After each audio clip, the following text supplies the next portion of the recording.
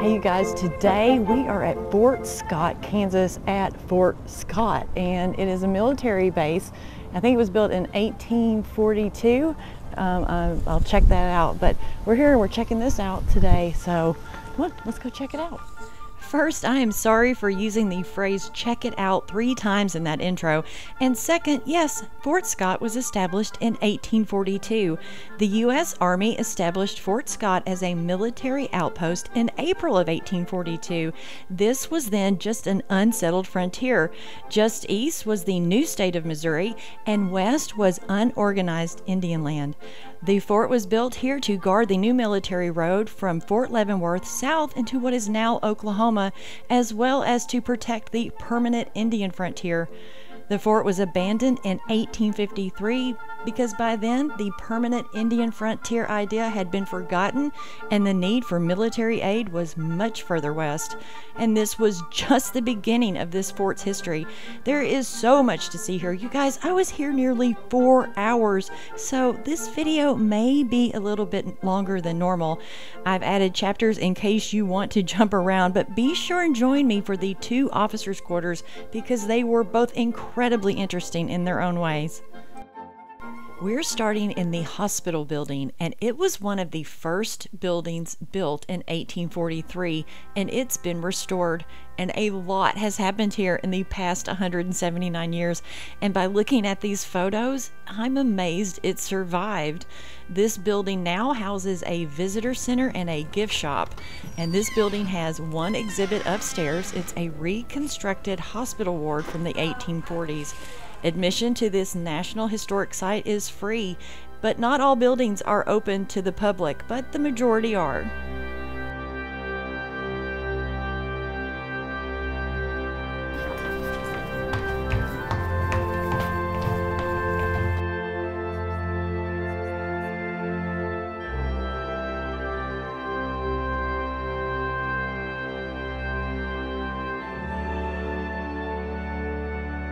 One of the things that I have learned in visiting historical sites like this that are connected to the military is that the majority of soldiers did not die from injuries sustained on the battlefield, but of disease. And while illness and injury were constant threat to soldiers, no soldier was killed in battle while they were stationed here. Well, it looks all nice and quaint with 6 beds in here and stuff, but I bet there were more beds in here. 30 stars on the flag. Oh, yeah, because probably at that time there were only 30 states. Interesting. And that's the hospital. That's the building we were just in. All right, let's go check out the barracks. Many of the original buildings were destroyed, but in 1979, what buildings were left were transferred to the National Park Service. They restored the remaining buildings and reconstructed many of the lost buildings, including this Infantry Barracks. And as we visit each building, I will be sure to let you know if it's original or reconstructed. All right, so this is really interesting. This is the Soldiers Barracks behind me. And during the Bleeding Kansas era, this was a hotel for pro-slavery settlers. And across the parade ground, right behind me, that was a Free State hotel. So how did they get along this close together? Well, there's some steep stairs. Look at that.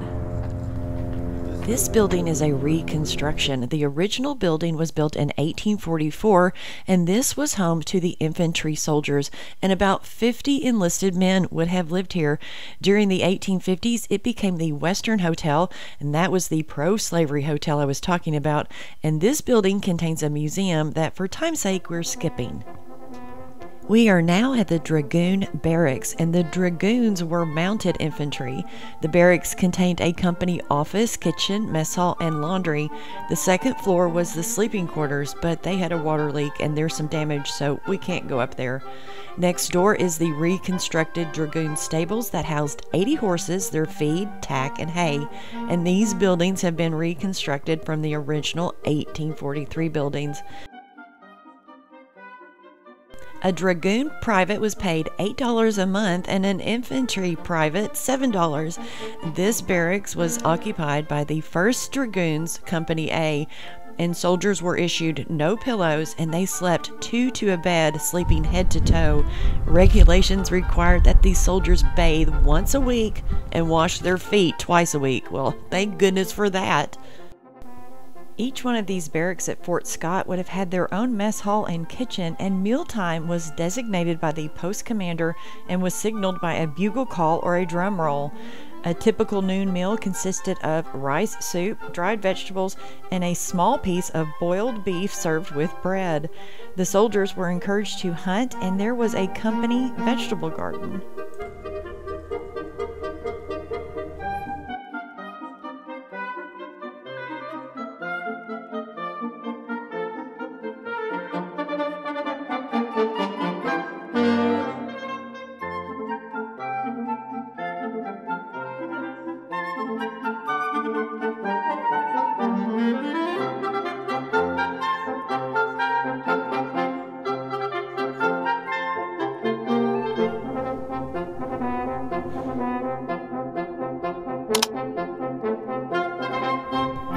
This is the company office, and at full strength, each company consisted of 50 privates divided into 4 squads with 2 buglers and 1 blacksmith.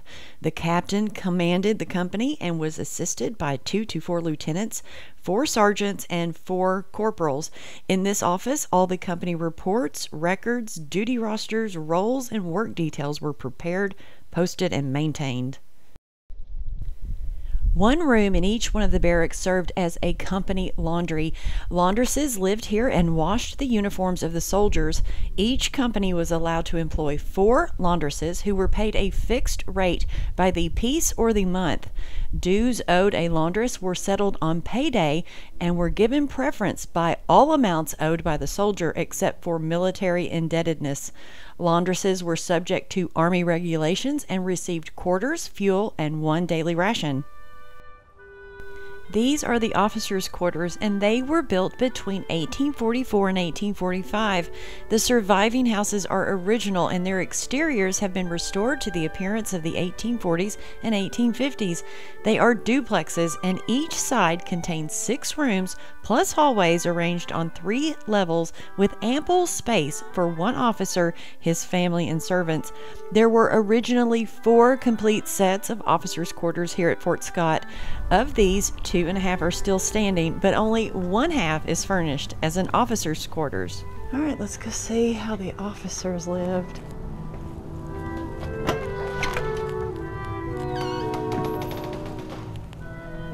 Okay, we're coming in the bottom floor. Staircase up. All right, this looks like the parlor.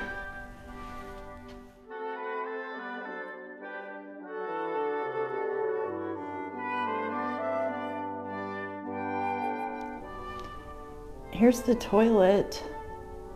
They have the toilet right here in the parlor. Oh, thank goodness for modern plumbing.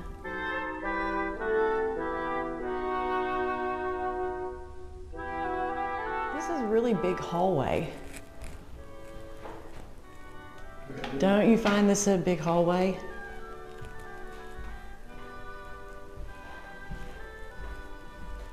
I think it's a big hall. Look, like this is huge. This just goes to the stairs. I can't even, I mean, it's huge. I wonder what they would have, I wonder what this would have been. Would this have been storage? I mean, what would they have used this for? I mean, this is huge. We have here. This looks like the kitchen.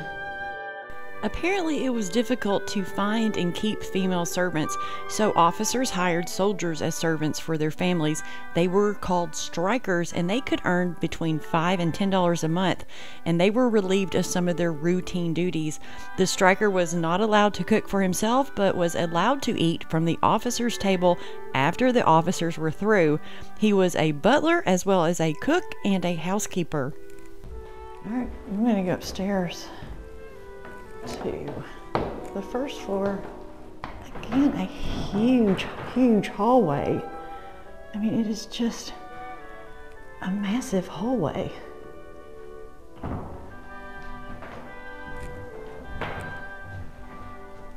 Ah, the dining room.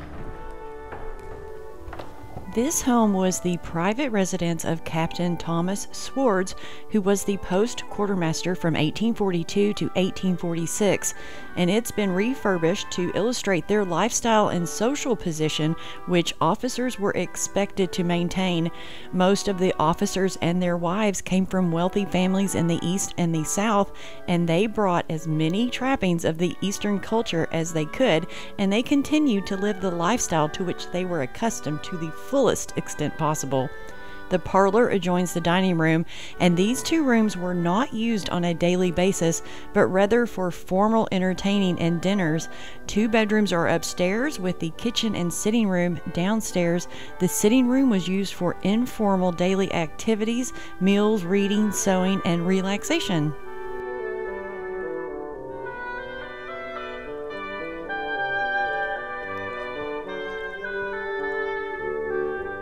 Upstairs to the bedrooms, that's right.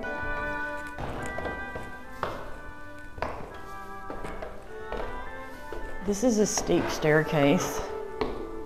I wouldn't want to have to walk up and down this in a big old long flowy dress. I would fall because I'm klutzy and clumsy. When the fort was abandoned in 1853, this building was sold at public auction, and it became the Fort Scott, or the Free State Hotel.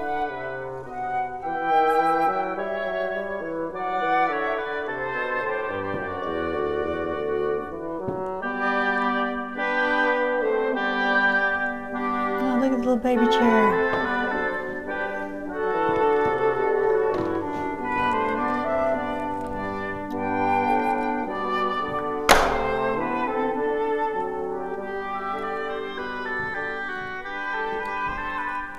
It's just a room, but what was it used for? Let's go check out this room. Oh yeah, this is definitely the master.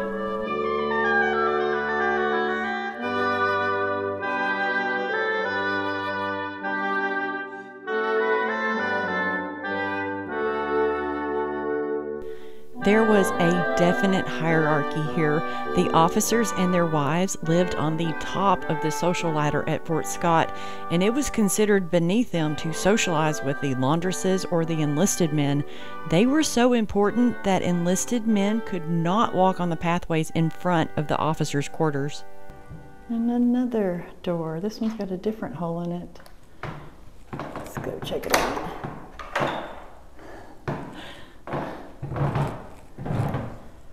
Same thing, just a room. What was it used for?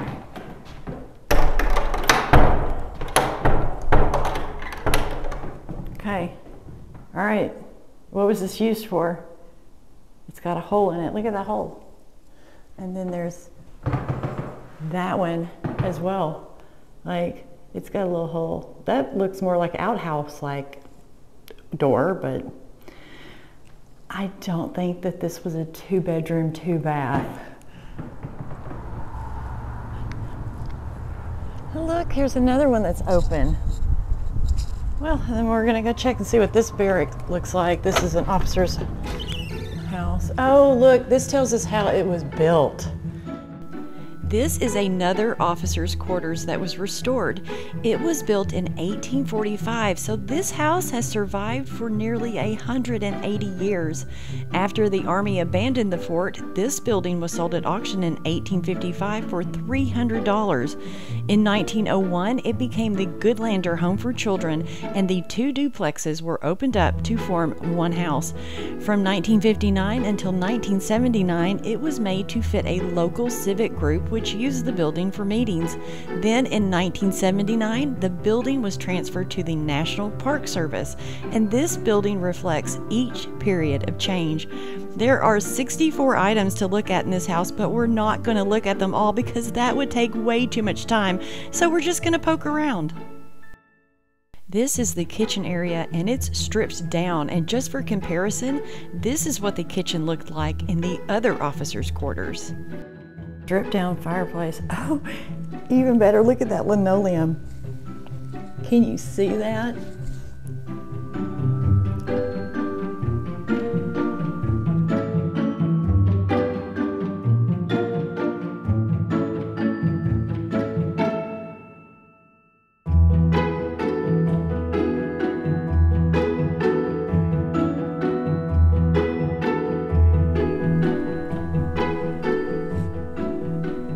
this was added, and it's just a little pass-through. And it looks like there's another closet. Painted green. They're all painted green. Let's check this one out. Is it green too? Yep. Green. And that was the original pantry of the 1840s. And we're going to head into the other side of the duplex. Through here. This was added. This wasn't here originally because this was two duplexes, two separate areas. Okay, where do we start? Let's start over here. Okay, that was a closet that was added. Let's go see. Is it painted green on the inside? It is! And this is the original fireplace. That is definitely original. Let's get a good look at that. Gosh, can you imagine how many fires have been built there? How many people have warmed themselves? How many meals were cooked over that fire? Just kind of cool to think about.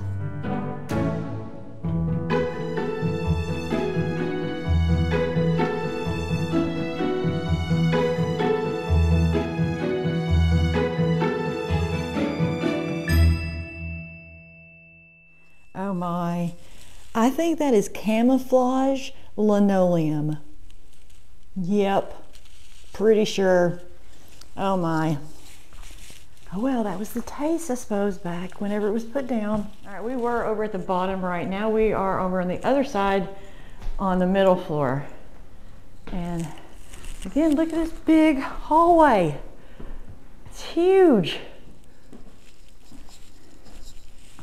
Oh my, what we got going on in here? Ooh, look at that fireplace. That is really pretty. That is the original mantle with Doric columns.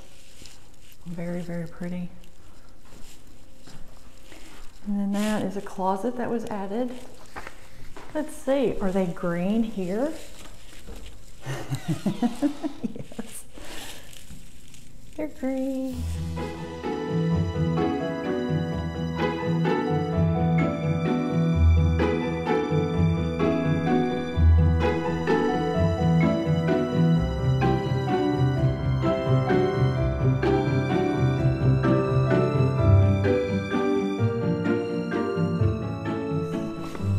How far we can get. I don't think we're going to be able to go all the way to the top, but and they have it blocked so you can't go all the way up to there, which is where the bedrooms would have originally been. Yeah, I'm pretty sure this is the bakery. Bakehouse. Bakehouse. Okay, bakehouse, bakery, bakehouse. Cool stone building. Let's get on in here out of the wind. Oh, so much better. Oh, look at this. This bakehouse is original and was completed in 1848.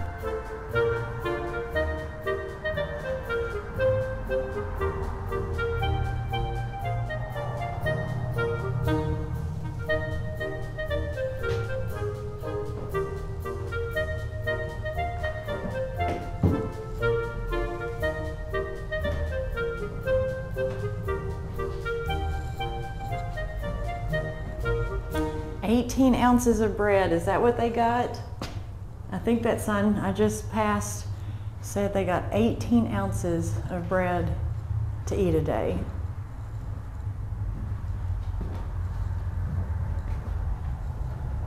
Oh, they all took their turn baking bread. One baker was expected to turn out 200 loaves per baking, enough to supply a 2-company post for 2 days. Oh, have we found the bathrooms? Is this a latrine? Yeah. Enlisted men's latrine.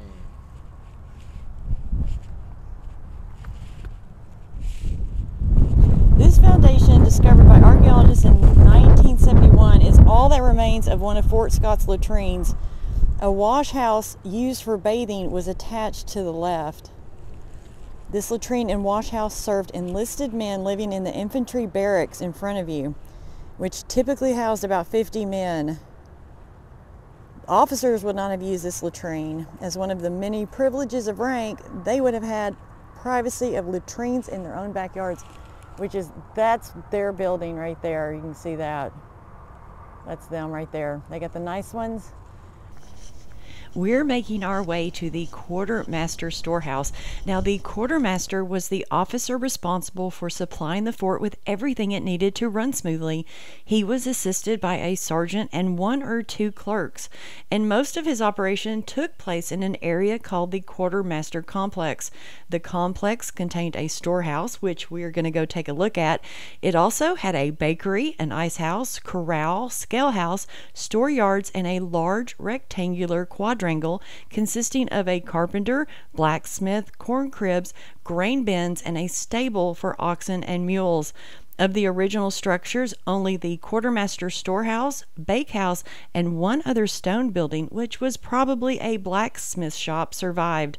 The Quartermaster Storehouse at Fort Scott was constructed from 1842 to 1843. Check out this building. Gosh, so many buildings to go in.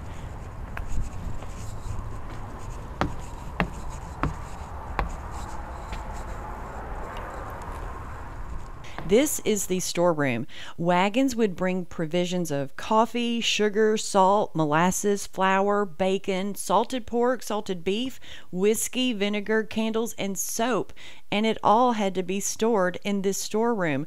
The quartermaster was responsible for all the provisions, and he was held responsible if any of the food went bad. Captain Thomas Swartz, whose quarters we just saw, was the quartermaster from 1842 to 1846, and he was largely responsible for building this fort. He left in 1846 to become the quartermaster of the Army of the West. Quite a promotion. This is the only fort building that has a basement, and perishable items like vegetables, candles, and soap would have been stored down here to prevent them from spoiling in the heat. Ooh, this smells like a basement.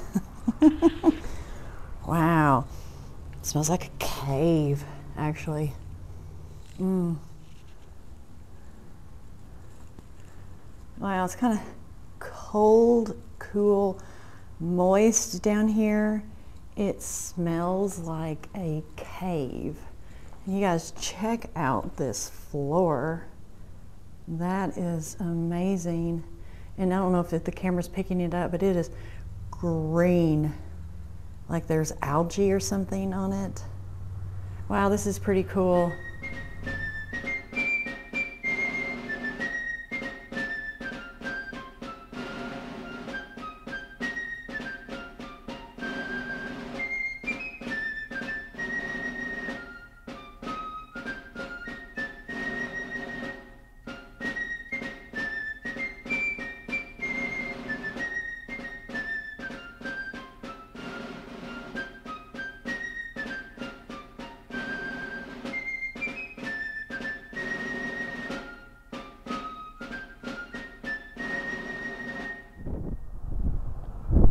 I know this looks like a restroom at a park, but this is the guardhouse, and it functioned as a jail for soldiers who had violated military law and as a shelter for the guards who were on guard duty.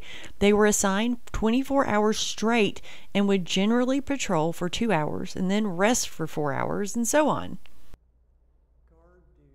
It was a rare soldier who was not at some time punished for some infraction of the rules. Punishment for minor offenses included reduction in rank, stopping of pay, or confinement in the guardhouse.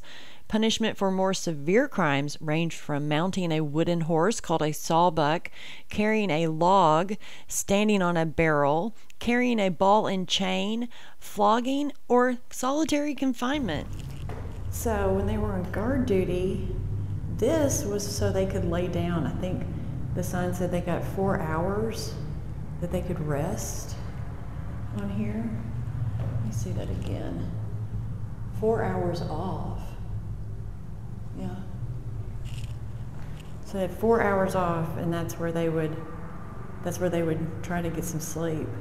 That doesn't look too comfortable, but I suppose if you put a couple of blankets, some fluffy quilts and some pillows, you could do it.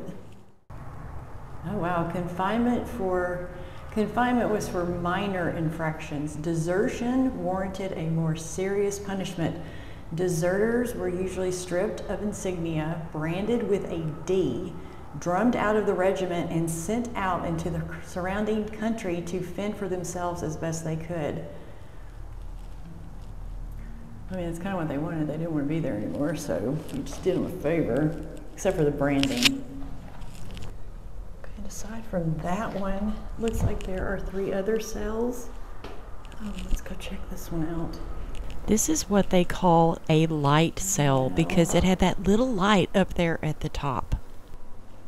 Pretty tall ceilings, but very, very cramped in here. So I don't know if you can see, it's really hard to get a good size in here, but this is pretty small space. And I'm just standing right here in the middle. You can see I'll just twirl around. And I bet it would have been really cold, and the only light was this one right here.